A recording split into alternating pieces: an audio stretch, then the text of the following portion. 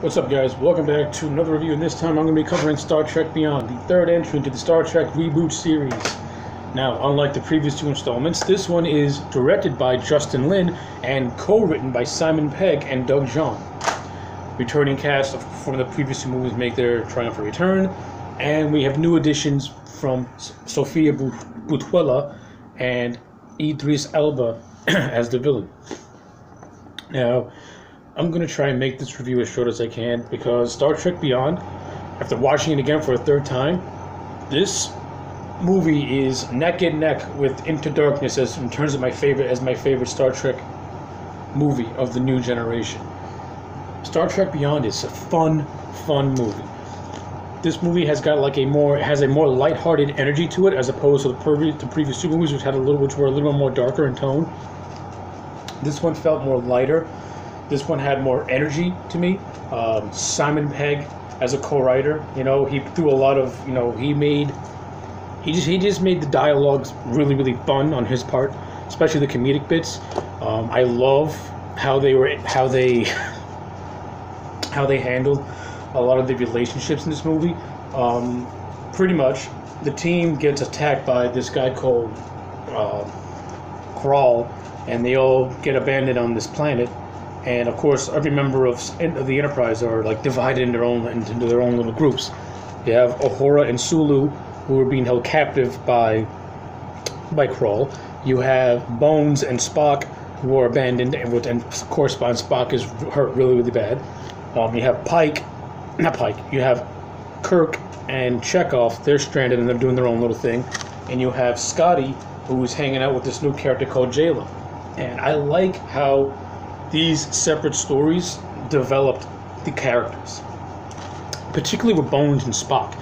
Like, Bones and Spock, they had interactions in the previous two movies, but they never really had any, they never shared any, really long screen time.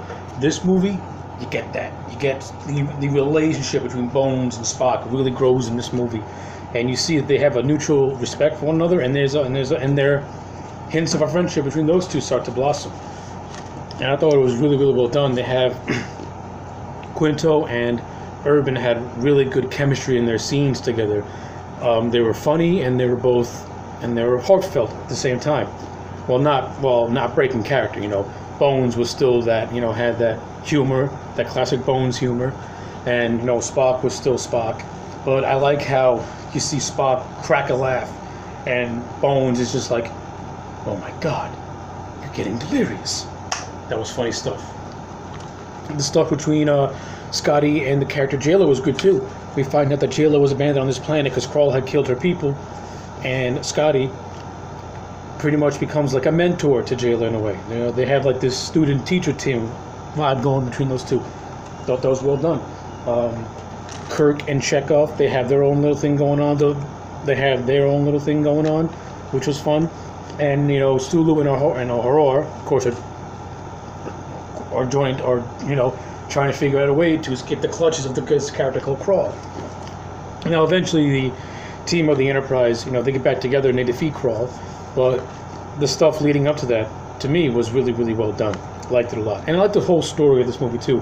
And I like the character of Krall too. Idris Elba did a fantastic job playing the character of Krall. Excuse me. I like Krall's whole story about how Krall himself felt betrayed by the Federation. He was pretty much a war hero who went astray. I thought his character was well handled, and I thought it was good stuff. The look of Krall is fantastic. It's good look, good unique alien look. I like it a lot. The production value of this movie is fantastic. The look of the planet is really well done. It's practical. The CGI effects, again, were fantastic. Justin Lin as a director, to me, is much better at shooting action scenes than again, this guy's coming off the Fast and the Furious movie, so he has experience in directing those fast-paced action scenes. And that's what Justin Lin does. He does fast-paced action scenes in this movie, and they look fantastic. With the best one being the space battle to Beastie Boys' Sabotage. Probably the best action scene in this whole movie. And of course, you get the combat between Kirk and Krall, who is trying to release this chemical that will kill everyone. they show this chemical kill one of the member of the Enterprise. They pretty much just disintegrated this person. So yeah, he wants to use this I can't remember, Yorktown. This place called, like, a space station called Yorktown. He wants to use it. He wants to use, like, the air vents to, like, spread this disease pretty much all, and just incinerate the Federation planet by planet because of how much he just despises it. So yeah, I thought, again, all that was done fairly well. And yeah, those are like my overall thoughts on the movie. It's fantastic. The acting's great. The production value is great. You know, this, like I said, this is a very fun, energetic movie, and it shows in its fight scenes. It shows in its dialogue and the character interactions. So everything about this movie is fantastic. Of course, this movie is also, unfortunately, the final movie to feature Anton Yelchin as Chekhov. Of course, Anton Yelchin passed away, unfortunately, about a week or two before the film's release. And of course, this movie paid a nice little tribute to Leonard Nimoy's Spock. Of course, Nimoy had passed away, I think, a year before the movie was released. So the movie paid a little tribute to that. And also, at the end of the movie, it paid a nice little tribute to the original cast of Star Trek. When young Spock goes through old Spock's personal things, and he sees the picture of the old Enterprise crew. And of course, that was done to coincide with the now 50th anniversary of Star Trek at that time. So yeah, I thought all that was really good stuff. So yeah, you know, those are my overall quick, fast thoughts on this movie. Of course, I didn't even cover the tip of the iceberg of this thing, because I think you should give this one a watch. It's a really good movie. It's damn fun, and I give it a 10 out of 10. It's really right up there with Into Darkness, but I think Into Darkness is right above it because I think Khan is a better villain than Krall, especially Cumberbatch's version of Khan.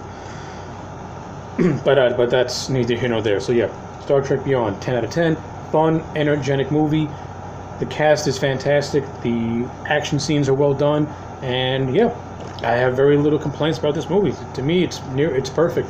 So yeah, if you have seen Star Trek Beyond, give it a watch. I think you'll be entertained. Anyway, my name is AJ Legend. Like the video, subscribe to the channel, and I'll check you back next time for more.